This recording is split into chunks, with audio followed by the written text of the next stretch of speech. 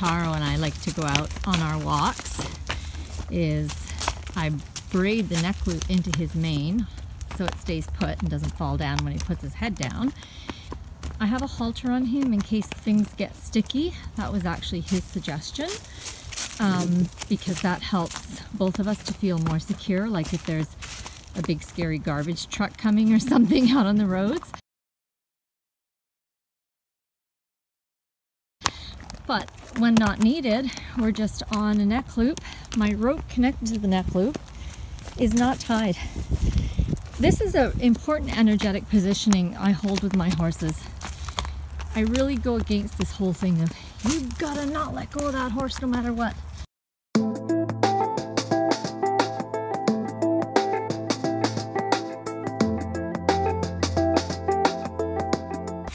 I say to them, if you need to bolt, you go ahead and bolt.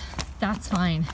So with this thing, I just let go of one end and it'll just pull through, and the danger of him stepping on the rope and cranking his neck or seriously damaging his face is gone because the rope will just pull out. Hoo, hoo, hoo, hoo, hoo, hoo. So he's not listening, so I'm going to push on the rear.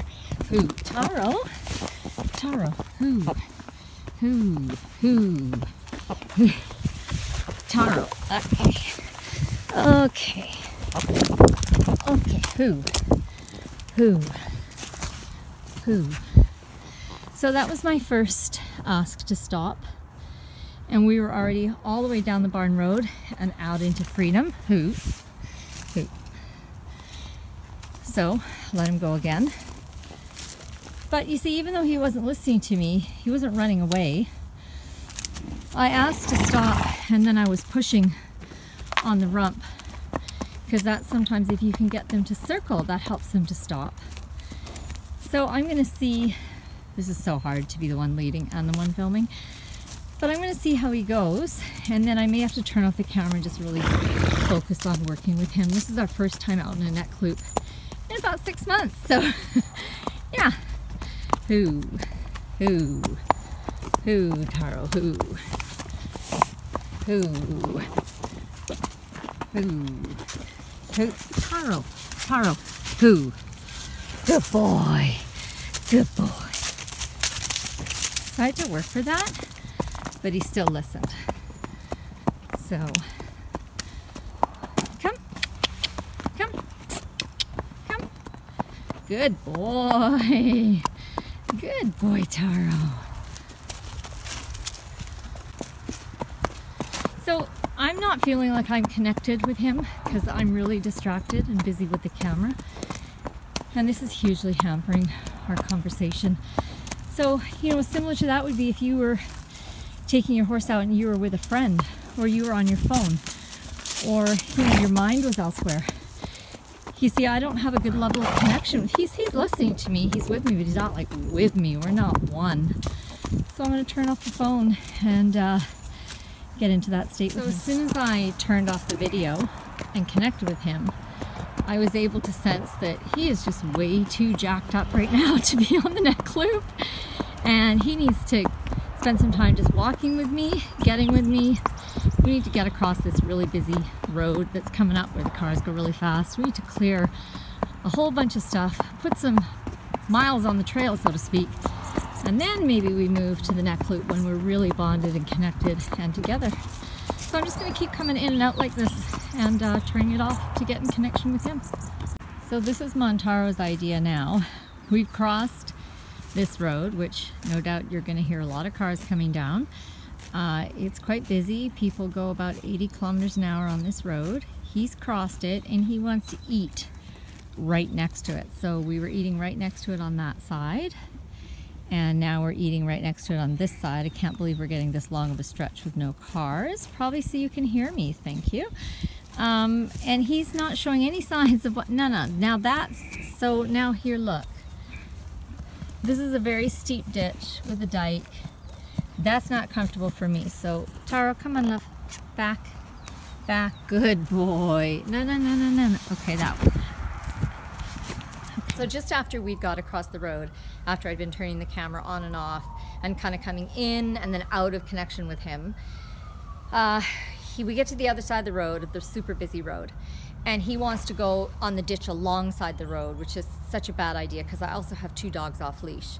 So I go, no, Tara, and I pull him around. I'm still videoing. I pull him around and he steps on the side of my foot, like just like crack, like really hard. Like I'm like, oh. So that makes me, my first response to things like that is I get really angry. I'm like, I'm gonna fucking kill you now. I'm going, oh, it's on. And I just, all that rises up in me. And then I go, stop, stop, stop.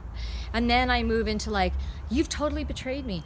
I'm out here, I'm in connection with you, and you fucking stomped me. And then as I'm verbalizing, because verbalizing gets the layers of emotion through. And then as I'm verbalizing, I'm like, okay, you stomped me. You stopped me dead.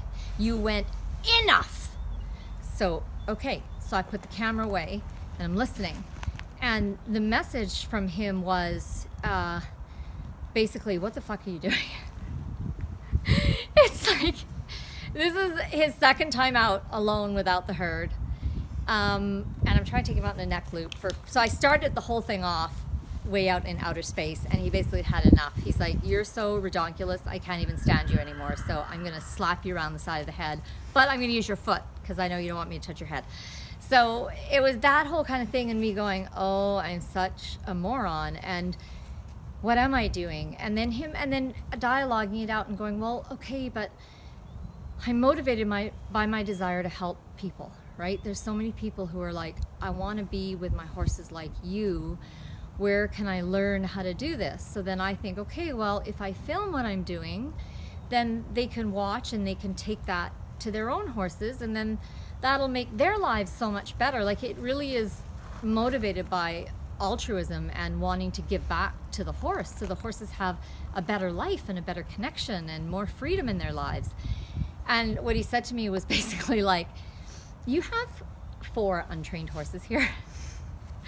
So how about you and I map it first, and then when you go to teach it to one of the others, then you have someone else filming you so that you can stay entirely focused on the horse and your connection with the horse. Because what are you filming here anyway? You're filming some discombobulated idiot who's out of connection with her horse, trying to show how connected she is to her horse and trying to show how we deal with challenges from a place of connection, except that we're not connected because you're connected to your camera. Like, the whole thing was like, you totally see why he went, bam, enough, right? Like, he was just like, you've gone over the edge. So I was like, okay, I totally get that. And then we'll let that sink in. And I was like, okay, camera's gone, camera's away, and we're just gonna be in connection. So then we just keep eating, and and as I was verbalizing, this is the amazing thing. So I was like, okay, as I'm verbalizing, we're walking because he's grazing. And I'm going, okay, well, he hasn't broken my foot, but I'm not sure if he's not sheared the skin off the side of my foot, and my foot's really sore, so probably need to head for home, because what if I can't walk too well after a while?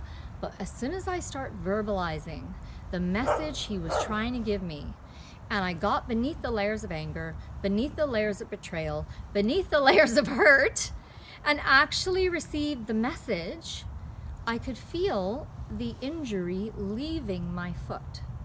And by the time I had verbalized everything he wanted to tell me, my foot was 100% fine.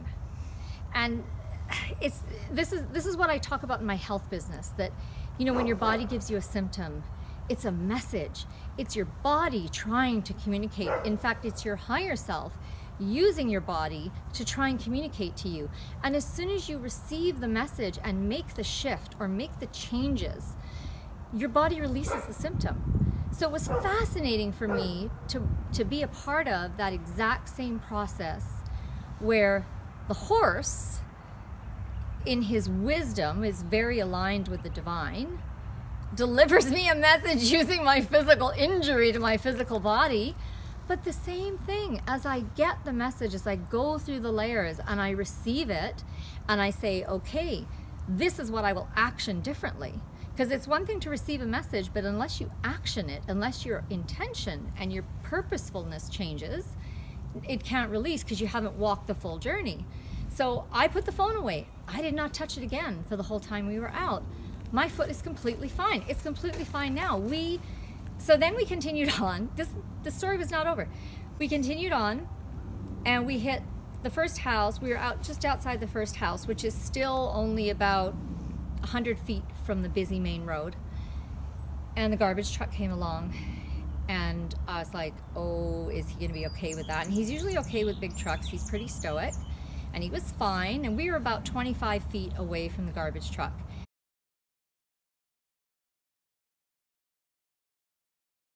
And he was totally fine, totally unconcerned until the garbage truck grabbed the garbage bins, hydraulic lift to dump them in the back, and he lost his mind. He went from this to dead, flat out bolt in a millisecond. There was no way I could hold on to him. I just let go of the rope.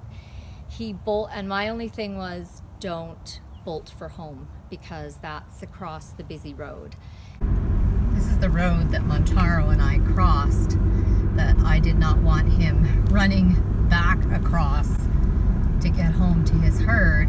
Right here, this is where we came across, and that's where he had his freak out. And thank God he didn't. He went around and he went down one field and then far back into the neighbor's field.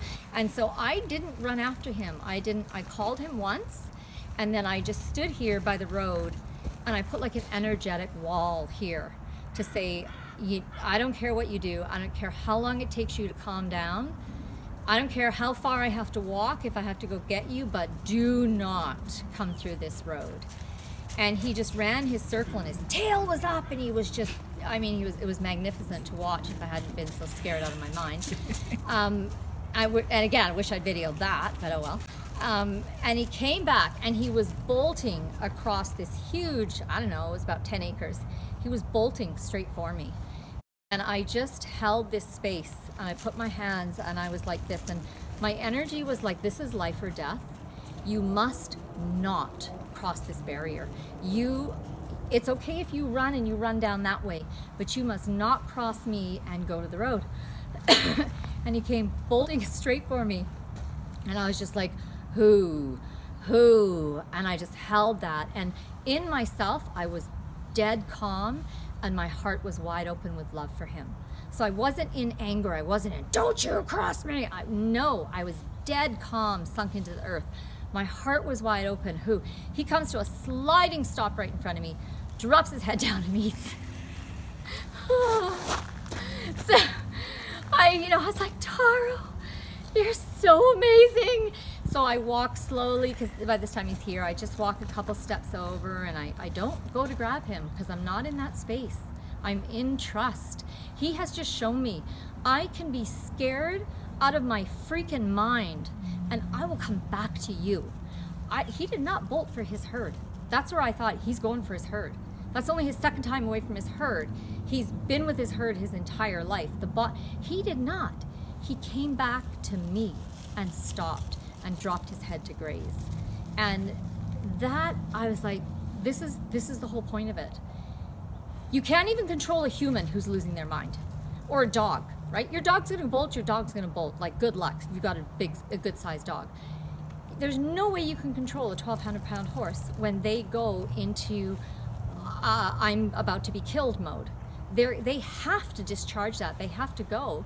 But what stands is that connection, is this pathway of intimacy and mutual respect and bedrock friendship leads to a connection that is just blows me away. And I have to experience a bit of trauma because that's how I roll. I'm not the safe step-by-step kind of girl, so I bring it on myself.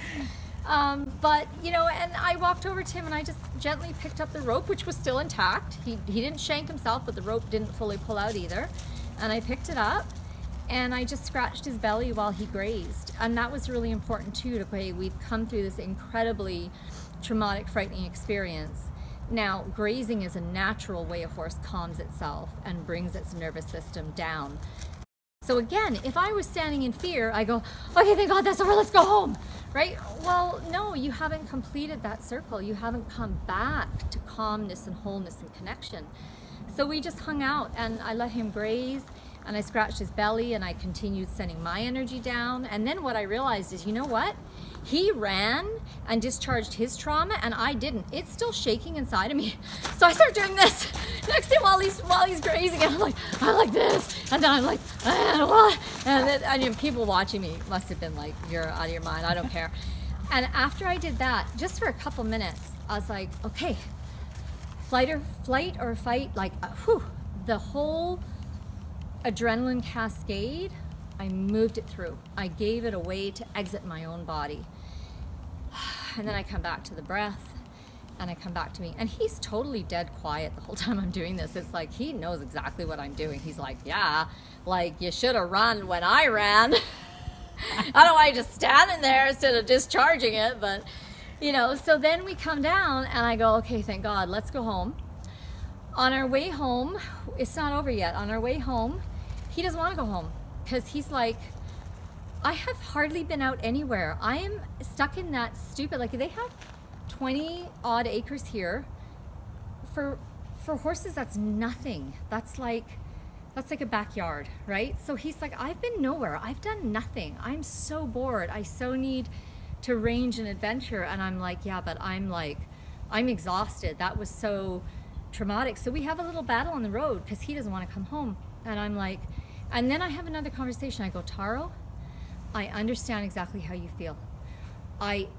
If I could, I would. We would go and we would do another hour or whatever, but look at me, I have rope burn. I'm like, I can't do anymore. This has pushed me far enough. I'm really done. And you know what? If you argue with me, if you make it hell for me to come out with you and you fight me when I say I need this, then I'm not going to take you out. I'm going to take the others out.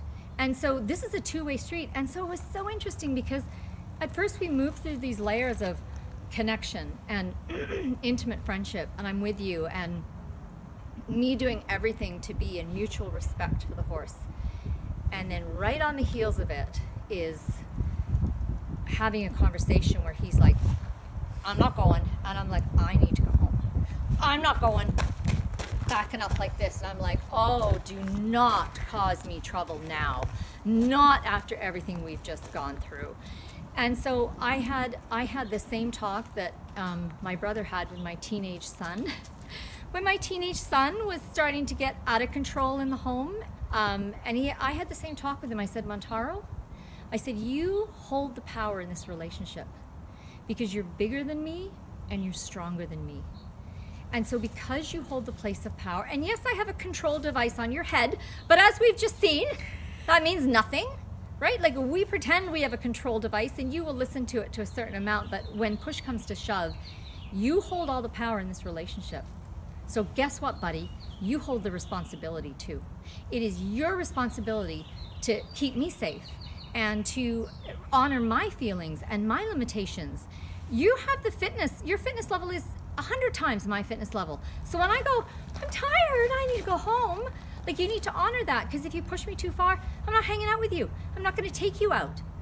And he just looks at me and goes, and then we start walking, and then he's still pulling, and I'm like, no, I'm done. Like now the balance switches over to me. Now we got to take care of Jeannie, and we're heading this way. And then when I felt him release, then I kind of went, but I do see you. I understand your point, and I don't want this to just be about, you know, we're an equal relationship until I've had enough and then I'm the boss, right? Like, and so I was like, you gave to me, and we're now halfway, you know, we'd walked a good, I don't know, 50, 60 feet. And I was like, okay, you know what? When we pass that telephone pole, you can go on the side and eat grass for a while. Because I'm going to show you, I'm honoring your need. I'm honoring your desire. But it was interesting because I really felt Montaro's a very strong, he's the leader of this herd. So there's an element of mutuality, but there also needs to be an element of respect. He has to respect me, and I have to respect myself and protect myself and stand in my own strength to say, buddy, you do this to me, I'm not taking you out. You're gonna fucking rot in this field. That's what's gonna happen. Is that what you want? With all the strength of my full self, to go, you don't get to treat me like this. This is an equal relationship. That doesn't just mean that I like run around after you all the time. What do you want? What can I, like, you know, because we can swing too far the other way when we're trying to honor our horses and we're trying to respect them and we're trying to be in an equal relationship with them. But equality involves a pendulum swinging. Sometimes your need is greater and sometimes my need is greater. And so he didn't want to go home, but my need was greater. When he needed to bolt, his need was greater. I'm letting him go and I'm not trying to catch him. I'm like, you bolt for as long as you have to. I'm standing here in calmness. I'm now holding the space of you take care of your needs, and I'm here to keep you safe by not blowing through here onto the road. So it was just this illustration of this back and forth dance. So as we come home, we get close to the home, and I go, man, I'm so done, we're going in. He's like, I don't want to go in. And I'm like, and that's when we had another discussion, and he just stood there and he just gazed at me and he's like, I need this so badly. I need adventure. I need to range. I've hardly gone anywhere. I've been in here like, and it's because of the winter and the weather's been so bad, and you know, a lot of the other horses have gotten taken out, but he hasn't. He's been holding back and waiting for his turn. And so again, I saw his need and I said, okay, you know what? We'll continue down because we can swing in and come in way at the other 10 acres down. There's another entrance to the pasture. Let's do that. So we set off. And all of a sudden I felt a renewed sense of energy. I was like, that actually feels okay to me. I feel like I can cope with that. We get down there and again, he doesn't want to go in. And that's when I'm like, and I just stand there and I'm like, looking around and I see this trail leading off and I'm like, there's a trail there? I never knew that. So now I'm engaged. He's gotten me to stop and I look right because he knows at my heart, I'm an adventurer too. I'm someone who actually pushes myself too far on many occasions. So it's not hard to tip me over into, oh, what the fuck, let's go for it, right? So I sit there, I see a trail, I'm like, yeah, there's a trail. What if there's trails back in there that we didn't discover? So we go off on another adventure. But what I did is I picked up a branch because now I'm like, I can feel that my energy's coming, to where I need to take more care of myself. So I pick up a tree branch and I use that for because the trail narrows and he's behind me, but again, he doesn't have any training in following me without running into me or trying to run past me. So I pick up this tree branch and I just hold it horizontally and I go, who? And it's funny, if you do my arm, he'll push through it. If I put the tree branch, he automatically stops. Like, that's a tree, I can't go through that. So we practice that. And we go and we explore these trails for like 10 or 15 minutes. And again, an incredible learning opportunity of learning how to walk single file on a trail. And every time I put the stick up, I say who, so I'm pairing it to the verbal signal.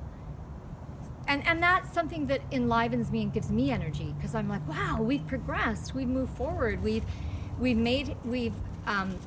enriched his learning so that we can go out on like backwoods trails. And I don't have to worry when the trail narrows to this that he's gonna run through me or go over me or try to shove me aside, or because he'll have had this basis of training.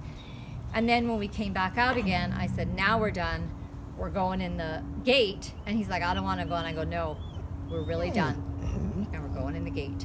He pauses, he looks at me, he walks over to the gate and he goes in without trouble. And so the whole thing was just beautiful, kind of like a dance, but more like a martial art. It was more like doing a martial art exercise with someone where you're the thing and then you go back and then you're turning around and then you're forward and then and it was just this flow of, this is how dynamic real relationship is. And when we take into account everyone's needs as being equally valuable, and just, I mean, just another day at the ranch, right?